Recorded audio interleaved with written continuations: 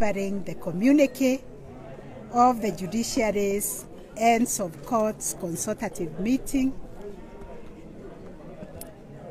And I begin with the Ends of Superior Courts of Kenya, representing the Supreme Court, the Court of Appeal, the High Court, the Employment and Labor Relations Court, and the Environment and Land Court, participated in the Ends of Court consultative meeting here in Naivasha from the 18th to 21st February 2024.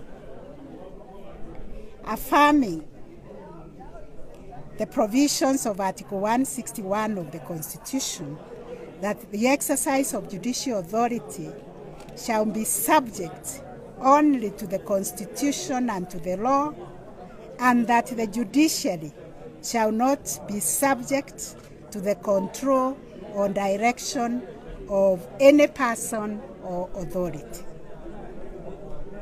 We also appreciated the need for regular engagement in meaningful dialogue, in sharing insights, and collectively addressing the challenges that the judiciary is facing, and also the larger administration of justice. Mindful that judicial authority is donated by the people of Kenya and should be exercised in a manner that serves the society and protects the Constitution. Aware that the Constitution protects the decision autonomy of judges, and recognizing the need for the judiciary to engage in constructive dialogue with other branches and agencies of the government to address and resolve challenges that arise in the course of the administration of justice. We also acknowledged that there are time-sensitive matters that should be accorded priority in their determination by our courts, by their very nature that they touch the larger members of the public. Conscious of the current challenges hindering the hearing and the timely disposal and determination of those time-sensitive matters, recognizing also the need to address these challenges through a multi-pronged approach, including through regular consultative meetings and peer review mechanisms. We are also desirous to establish and maintain an efficient case and judgment management system for those public interest matters, also to enhance proactive actions, to entrench integrity and accountability in the administration of justice, and the incorporation of technology to streamlining service delivery. Drawing from the themes of introspection on procedural rules in public interest matters, the concept of matters of general public interest, active case management and judgment management, also the issue of fight against corruption, upholding the independence of the judiciary, while harnessing intergovernmental collaboration and leveraging on technology for excellence in delivery of service. We now make the following resolutions. 1. Streamlining the court process. The superior courts will endeavor to accord priority to time-sensitive cases to ensure their conclusion in a timeous manner, whilst respecting the principle that justice must be done to all, irrespective of status. 2. Recognizing the need to review and update the Constitution of Kenya, Protection of Rights and Fundamental Freedoms Practice Procedure Rules, which were enacted in 2013, to take into account contemporary developments that have taken place over the last 10 years, and to introduce timelines to various processes, I, the Chief Justice, will take action to initiate a process to review these laws and these rules. I, as the Chief Justice, will also endeavor to optimize the capacity of the Constitutional and Human Rights Division and Judicial Review Division of the High Court once the new judges have been recruited. We have recognized the shortage of the human resource capital in those two divisions. 4, to promote the general wellness of judges and to ensure that judicial decisions are not personalized. The Office of the Chief Justice will also endeavor to ensure regular rotation of judges to ensure all judges are accorded an opportunity of serving in stations and divisions that handle high numbers of public interest matters. The principal judge of the High Court, in consultation with the judges of the High Court, will continue to undertake rapid results initiatives involving the distribution of the time-sensitive matters in the constitutional and human rights and commercial divisions of the High Court, using the innovation that we call Mahakama Popote model for expeditious disposal of those disputes. As an exception to the first hand in, first out practice that we do in the Court of Appeal, the Court of Appeal will also endeavor to fast track the hearing and determination of appeals relating to time-sensitive matters, while recognizing the great role played by the small claims courts in our country in transforming the landscape of determining these commercial disputes. We take note of the emerging challenges facing the court's efforts, and we are pursuing solutions to streamline the operations of the small claims courts. Ladies and gentlemen, we also discussed active case management and judgment management. And we agreed, 1, the superior courts will enhance the docket management system to streamline case management. 2, to ensure efficiency to tackle the problem of delays in the conclusion of cases, the superior courts will enforce, as far as possible, the no adjournment policy. Litigants and stakeholders in the justice sector are urged to embrace the no adjournment policy, as adjournments will be granted only in the most exceptional circumstances. Number 3, we are calling upon our stakeholders in the justice sector, because we do not work alone, to support and work with the judiciary in enhancing our efforts towards expeditious disposal of disputes.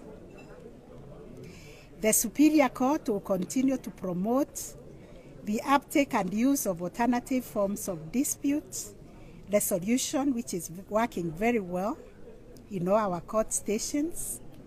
The Court of Appeal will undertake a case audit of appeals and applications where the court has granted stay of proceeding orders with a view to fast-track the hearing and determination of those pending matters. The High Court will undertake a rapid results initiative, which they have been doing regularly, to prepare the records of appeal to enable fast-tracking of the criminal appeals at the Court of Appeal. The Office of the Chief Registrar of the Judiciary will streamline the process of transfer of staff with a view to ensuring that each court station is optimally staffed to support judicial process, including with adequate numbers of court interpreters. We have also addressed the issue of the fight against corruption and how we can enhance our accountability and seamless service delivery. In this, we want to restate that the judiciary abhors corruption in all its forms and is committed to promote and enforce the principle of zero tolerance to corruption. The Judiciary and the Judicial Service Commission shall continue to invest in agile and effective communication systems, including updates and processing of complaints to deal with real or perceived cases of corruption in the judiciary. The Judiciary and the Judicial Service Commission shall continue to pursue an evidence-based approach in proactively dealing with issues of corruption. We also discussed on how we can continue to uphold the independence of the judiciary while harnessing intergovernmental collaboration. And we took cognizance of the continued threats to the independence of the judiciary through verification and criticism of judges. We have also taken notes with concern of the continued disobedience of court orders and denial of adequate resources to the judiciary to be able to undertake our work, and we urge Kenyans to continue supporting the independence of the judiciary. All Kenyans, state officers, and state organs and agencies are required to respect and obey court orders in recognition of the constitutional entrenchment of the rule of law and democracy as a national value and principle. The judiciary will collaborate and work with other arms of government in the spirit of interdependence, reciprocation. However, the other arms of government must also respect the independence of the judiciary. There shall be more interaction between the judiciary and other arms of government to communicate the needs of the judiciary without interfering with the independence of the judiciary in the spirit of cooperative dialogue. The judicial function is a core constitutional mandate which should be adequately funded. The judiciary continues to face the challenges of underfunding. Therefore, there is need for continued engagement with other actors and stakeholders to pursue constitutional and legal amendments to ring-fence the budget of the judiciary and strengthen and streamline the operations of the Judiciary Fund. There shall be a review of the Judicial Service Act and other statutes in order to clarify the mandate of the judiciary vis-a-vis the Judicial Service Commission, and so as to align all our operations with the Constitution. We looked into the use of technology and how we can enhance technology as an enabler to access to justice, and appreciating the need to leverage on technology and efficiency. The ends of court endorse the implementation of the Judiciary Data Tracking Dashboard to enable real-time monitoring of the court activities and outputs and trends analysis into the performance of courts to facilitate data-informed decision-making. To tackle the challenge of data integrity, ends of court endorse the enhancement of capabilities of the case tracking system, including automation of the automated daily court reporting. The directions or the Directorate of Information and Communication and Technology is directed to sensitize judges and judicial officers on the enhanced capabilities of our court's case tracking system. At this meeting, we also appreciated the need for regular engagement by the heads of court, and we welcome the institutionalization of the Ends of Court Consultative Meeting as an annual event in the Judiciary's calendar. This was the first, but we will be doing it regularly. That is all. Thank you very much for attending.